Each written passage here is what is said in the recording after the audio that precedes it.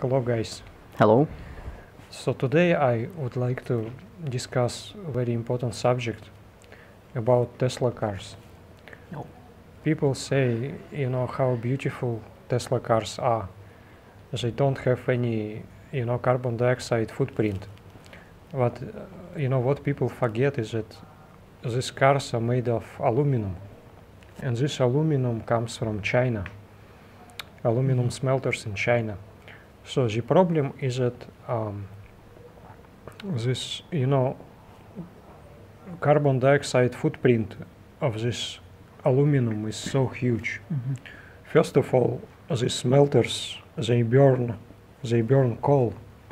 So they just produce a ton of carbon dioxide because, you need a lot of electricity to make aluminum.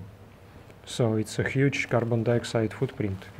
And also when you have a reaction, when aluminum oxide reacts with electrode, it basically also produces carbon dioxide. So you also have like another footprint from chemical reaction. So that's, very bad. And, people say that, Tesla cars, you save environment. But you really have a huge carbon dioxide footprint from aluminum it's made of. So how to do it is there is another producer of aluminum in Russia called Rusal. So what they do things differently. First of all, they have hydroelectricity. They don't burn coal. So hydroelectricity, you have zero carbon dioxide footprint. And second, chemical reaction, material of the electrodes are made of different type of alloy. And this type of alloy, when aluminum oxide reacts with electrode, as a result of this reaction, you have aluminum and oxygen. So it's actually negative carbon dioxide footprint because it actually produces oxygen instead of carbon dioxide. So it's important when you buy Tesla car, it's important to find out, what kind of aluminum it's made of. It has to be made from Russian aluminum to make zero carbon dioxide footprint. So guys, it's important, to save the environment with Tesla cars, but you should, find out what kind of, it has to be made of aluminum with zero carbon dioxide footprint. It's very important.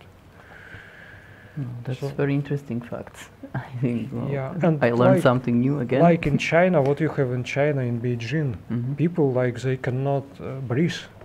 Like all this, when they burn coal, all this dust, flying in the air, and people just wearing masks.